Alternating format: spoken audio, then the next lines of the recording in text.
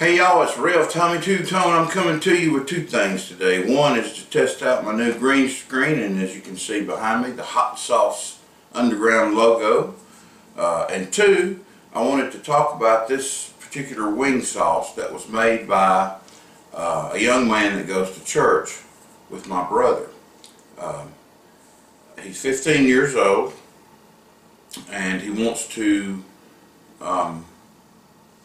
go to culinary school. So my brother told him that I did reviews, and he wanted me to check out this wing sauce. Well, let me begin by saying I tasted it right off the bat, and I wasn't particularly impressed with the taste.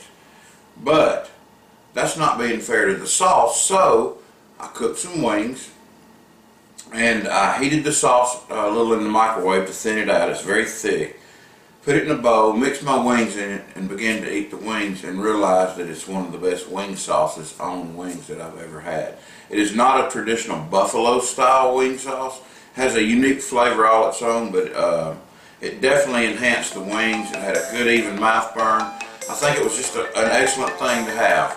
Anyway,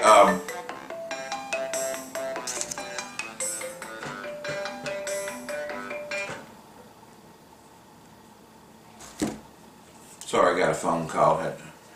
Anyway, the sauce was made by a young man named David Echols. He's 15 years old, high school student. I'm not going to say where he goes to school or give any more information about him unless he wants me to. I don't have his Facebook. I don't know anything about the sauce. You can't get a hold of it.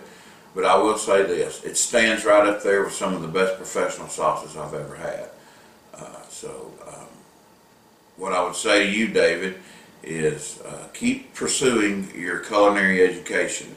You've got a talent, so now let's get it trained and see what you can come up with. I mean, you may be the next Tabasco or the next Sriracha.